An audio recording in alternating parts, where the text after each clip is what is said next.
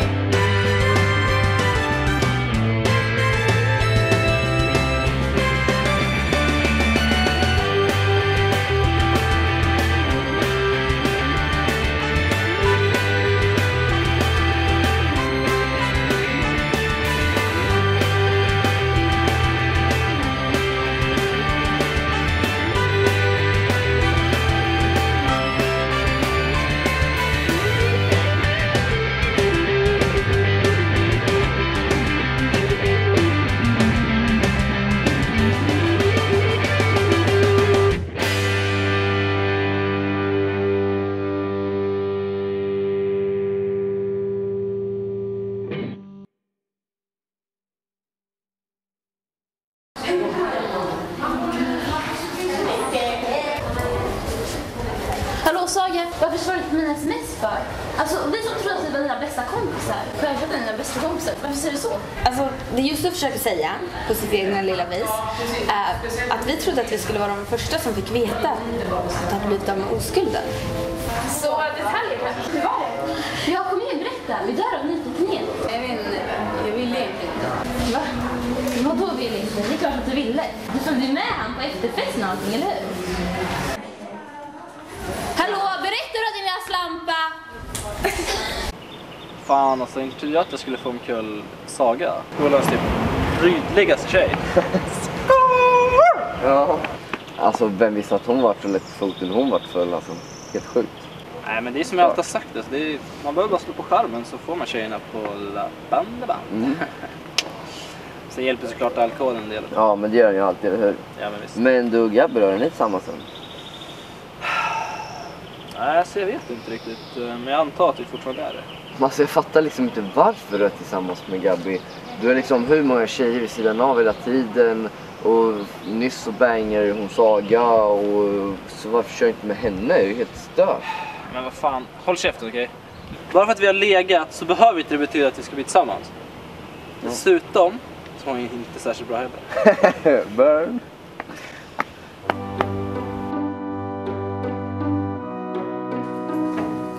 Hej så.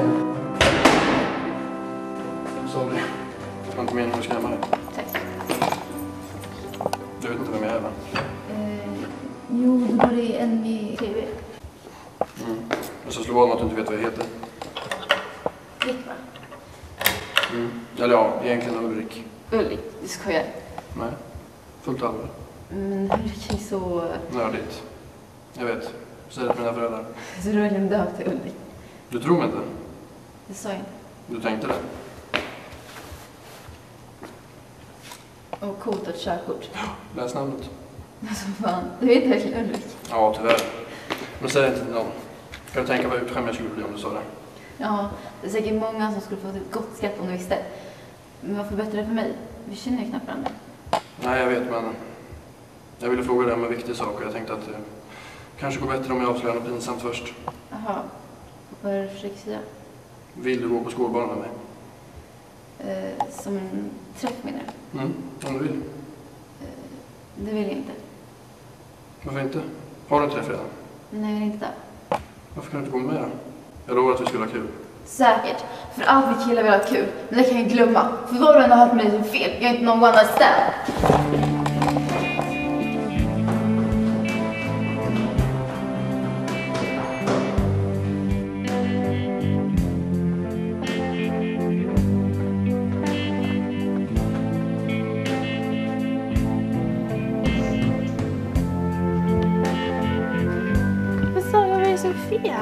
allt.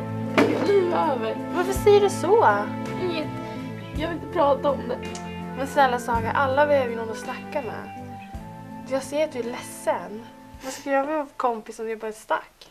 Säkert, för du vill ta reda på alla mina hemligheter så du kan säga dem till Elin som sprider runt dem över hela skolan. Det där var fräckt. Jag försökte faktiskt bara hjälpa dig. Precis som det hjälpte Anna, va? Ja, men det var faktiskt inte mitt fel. Det var ju för Elin som... Okej. Jag antar att jag berättar. Om du lovar att inte säga någonting till Elin. Jag lovar. Rick bjöd ut mig till skolbal. Men det är jättekul, Saga.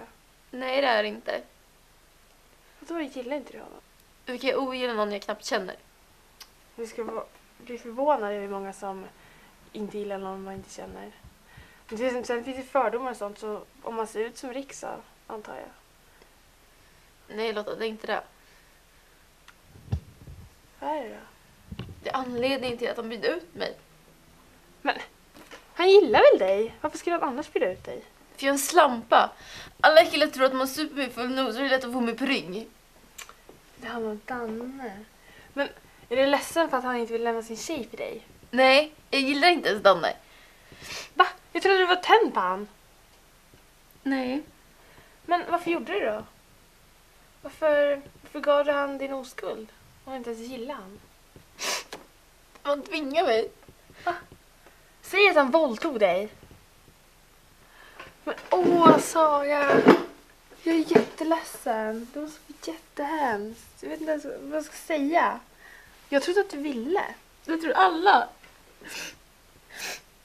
Men inte jag. Så du tror mig alltså? Ja, det gör jag. Kom med mig så går vi och sätter oss mer privat så vi kan snacka. Men har inte du lektion just nu? Skit i lektionen, du är viktigare. Kom.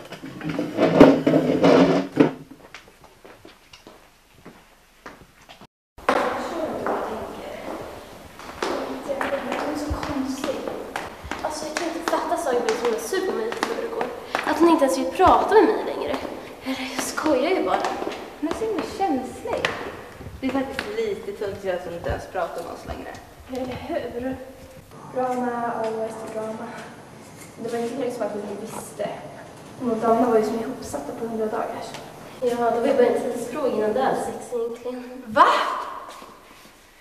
Är det sant? Har han legat med Saga? Ja.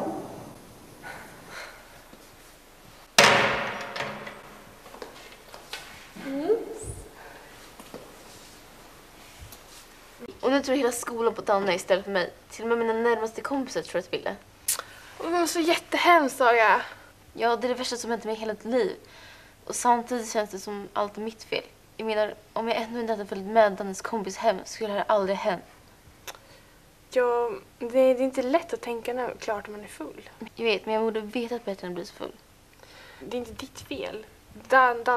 Bara för att du är full så ger ju inte det Danne rätt att ha sex med dig. Du sa ju ändå nej. Ja, men han lyssnade inte.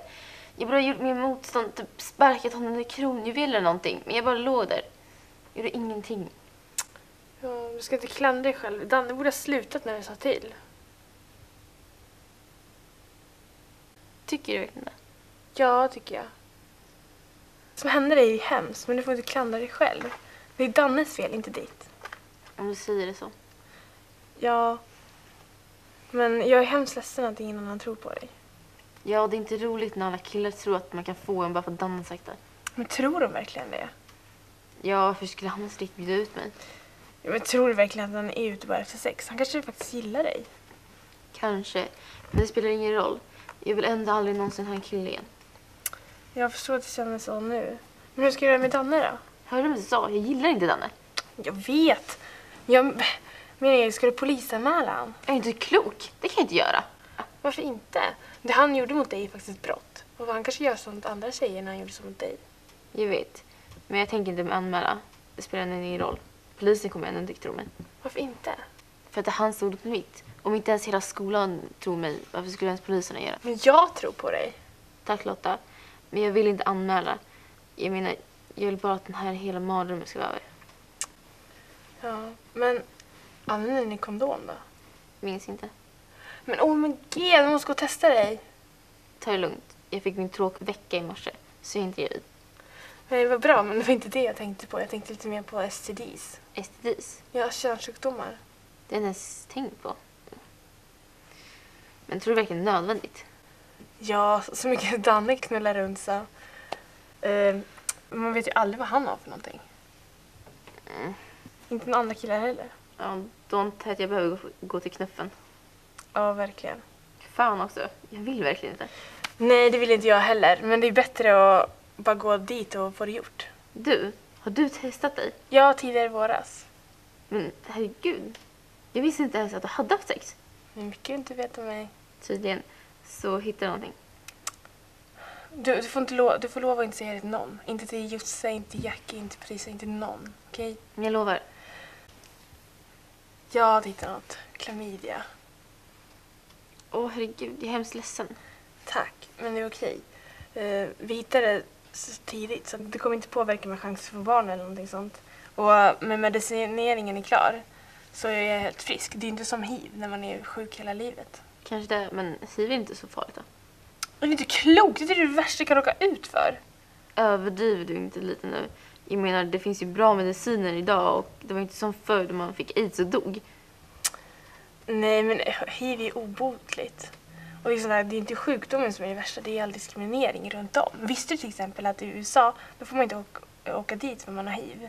Men du har alltid velat åka dit och plugga. Jag vet, som jag hade haft det så hade ju mina drömmar krossats allt möjligt. Och sen är det många andra länder som inte heller tillåter turister med hiv komma in.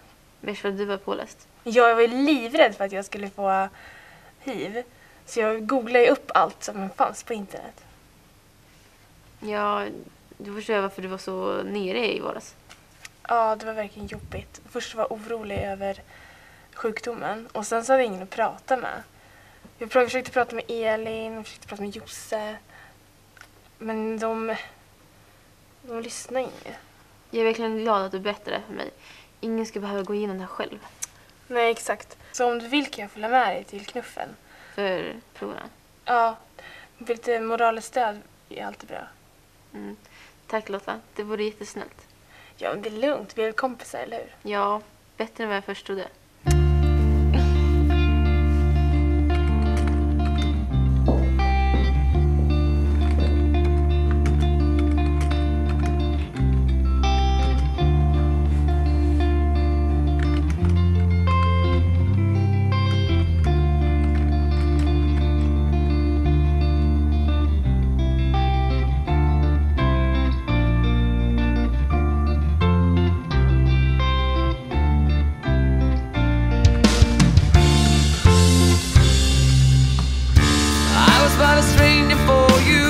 On that cold October night, out in a tangerine field, under a marmalade sky, I wanted to make things right, I didn't want to say goodbye. I kind of feel empty deep inside, but I guess I'm not the only one.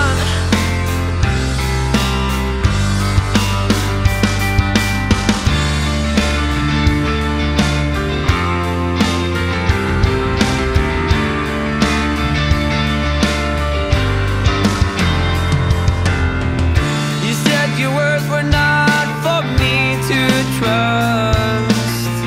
I said my words without any kind of lust. Behind your empty words, an empty face, a hateful gaze. Behind my empty world, there's an empty shell full of hate. It's a lonely place, but I have to stay. I reach for help again to gain my trust. I reach for rum and joy to feed my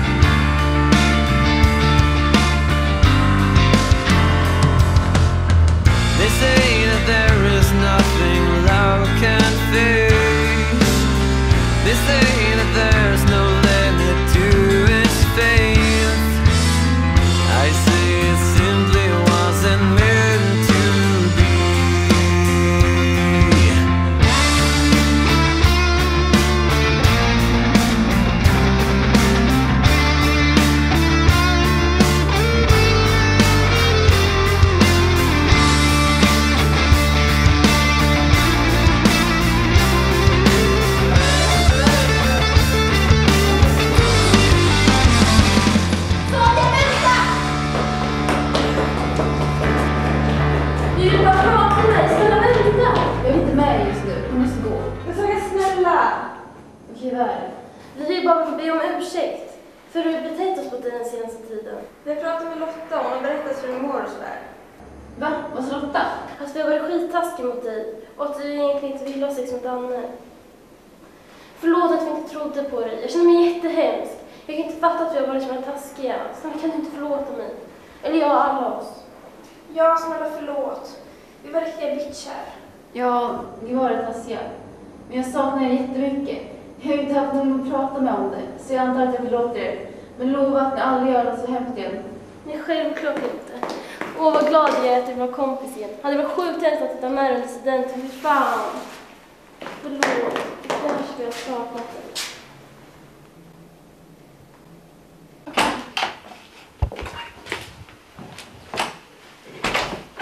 Hej mamma! Hur var det på jobbet idag? Som vanligt. Så man kan säga att du är på bra humör. Vad har du gjort? Inget. Jag ville bara prata med dig i allt. Om vad då? Det är det bästa om vi sätter oss först. Okej.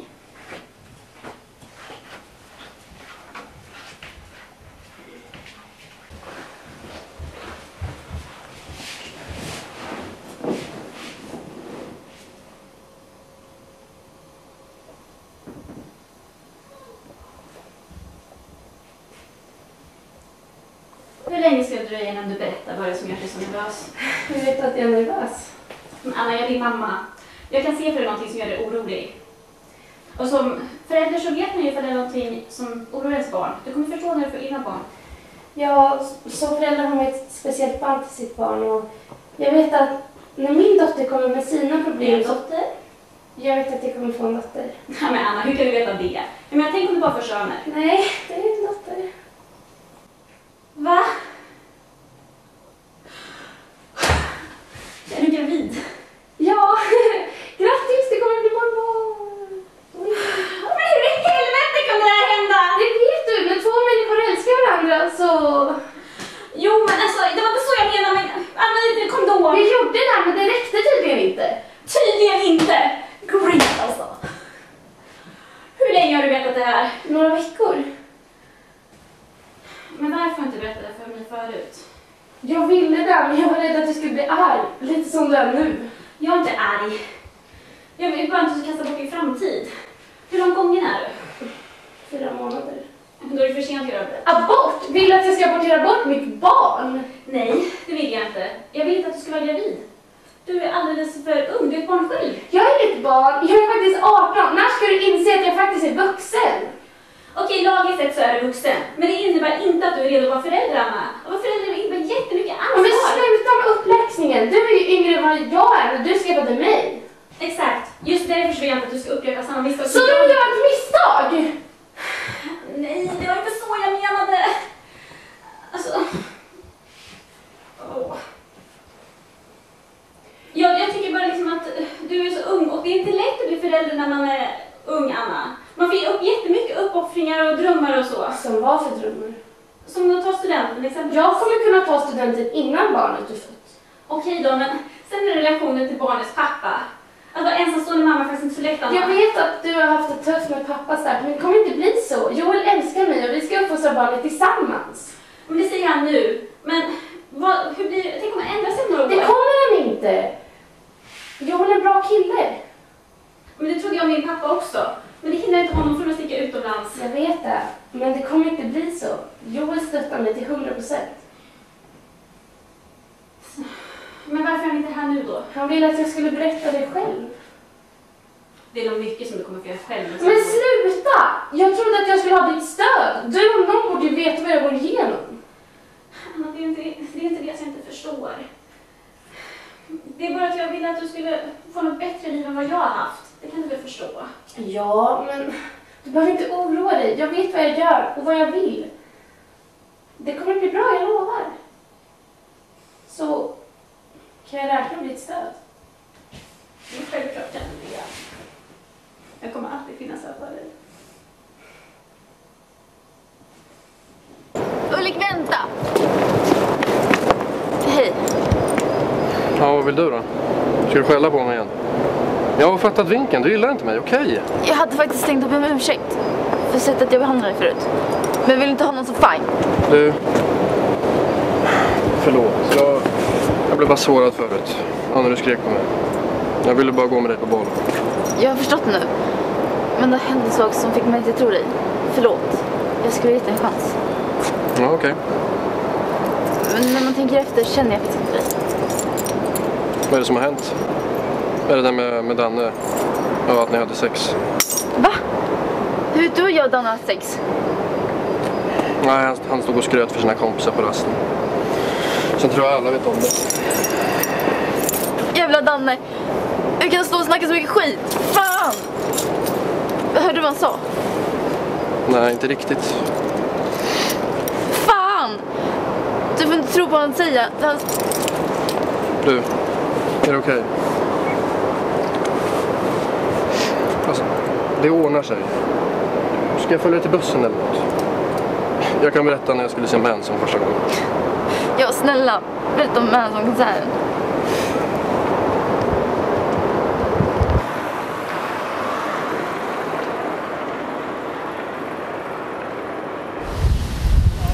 Hej Sven. Tja, läget? Det är fan vad fort du försvann från lektionen idag. Trodde jag skulle lämna ikapp det fortare. Det kanske inte är så snabbt som du tror. Bla bla bla. Jo, men jag tänkte höra om du har en dejt i balen. Nej, inte. Men vad fan håller du på med, Jesper? Josefin, vill du göra med den äran och bli min dejt på balen? För vad vore inte bal med det om inte alldeles underbar?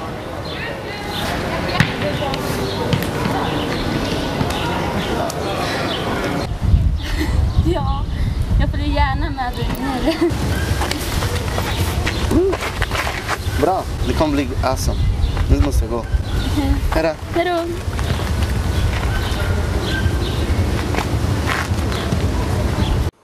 Elin, har du hört något om Danne? Nej, vadå? Ja, men sluta, jag vet att du vet. Du vet allt. Okej då, jag har hört något om Danne och om Saga. Ja, vadå? De gick med varandra på 100-dagarsfesten. Åh, vad fan, jag visste det! Den jäveln! Jag var inte där, men de gick till efterfesten tillsammans. Ja, men det betyder väl inte att de... Fan! Jag är hemskt ledsen. Tack, men det är inte säkert att de... Nej, jag måste snacka med honom. Syns sen.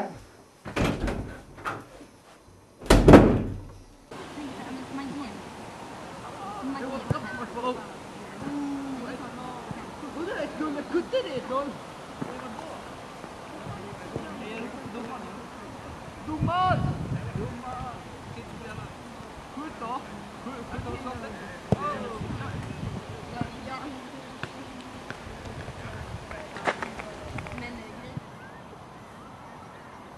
Vad fan gör du? Du kan inte hålla på så där. Ja, men vad fan, vad gjorde du på 100 dagars då? Låt med Saga. Alltså är det därför du är här och drar i mig? Herre! Så jävla omoget. Kunde inte det bara vänta tills ikväll? Ja, men svara då! Alltså jag har inte tid nu. Jag ska träna, vi ska spela fotboll så. Jävla as! Vad fan, om du ska hålla på så där, då är det fan lika bra till slut.